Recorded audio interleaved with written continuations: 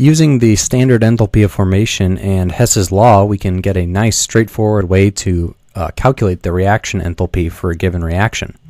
So we have this reaction here where the small lowercase letters represent number of moles and the uppercase letters represent specific compounds. So our reactants are capital A, capital B.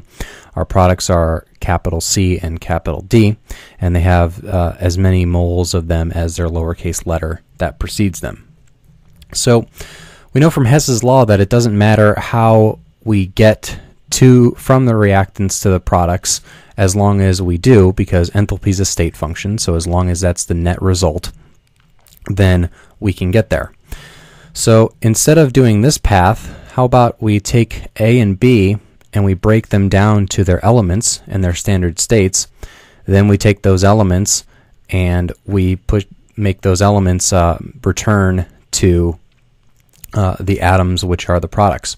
So we can make A and B go to the elements which make up A and B, and then take those elements and form C and D from them.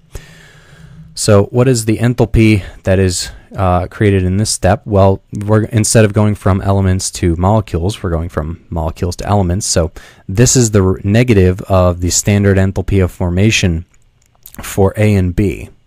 So I'm going to kind of do my Hess's law formula here for my enthalpy of reaction. I'm going to sum these two things up here. So the first thing I'm going to say is I have minus A enthalpy of formation.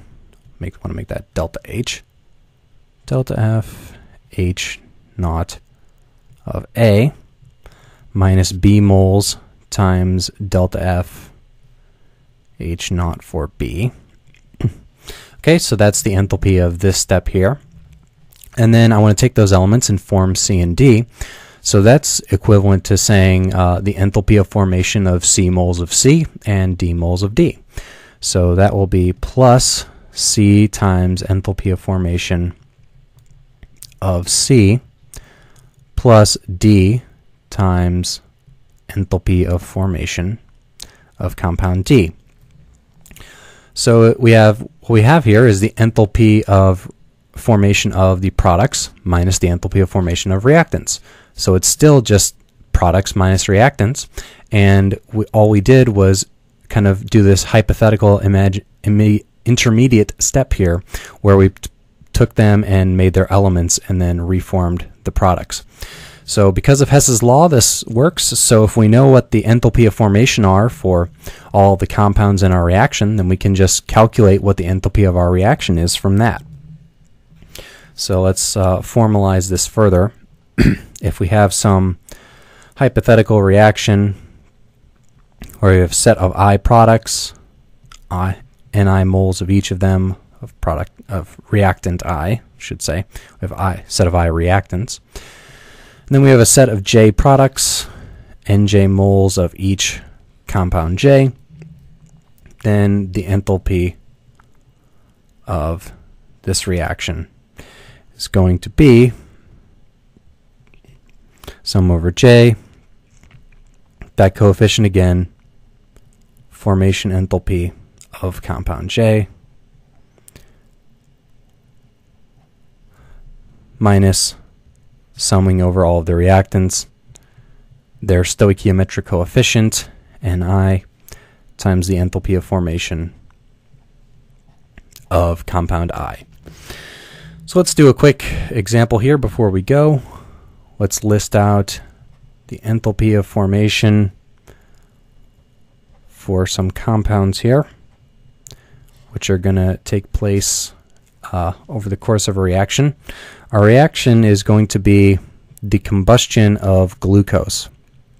So we have glucose there, starts as a solid, and you add in 6 moles of oxygen gas, and the result of this combustion reaction will be 6 moles of liquid water plus 6 moles of CO2, carbon dioxide gas. Okay, so let's list the enthalpy of formation for all these compounds.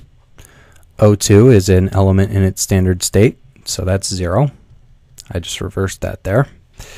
0 for O2 gas.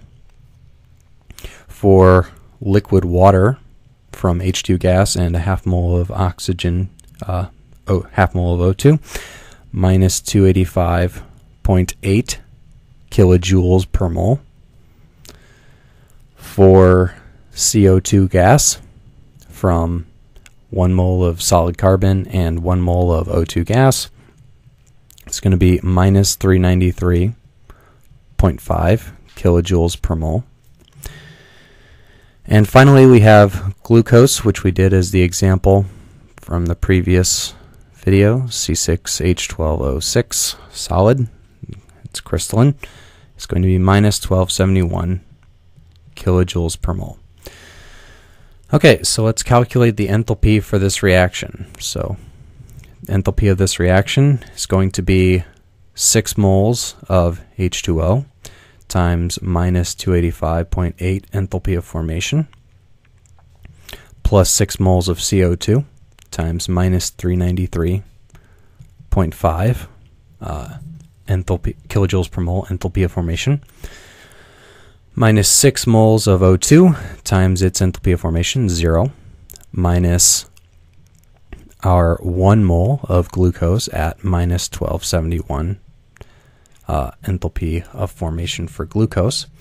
So that gives us our final result, that the delta H of reaction for this combustion of glucose is going to be very, very exothermic at minus 28.5 kilojoules per mole. And we know that combustions should generally be very exothermic because they're, things setting on fire. They're releasing a lot of heat to the atmosphere around us.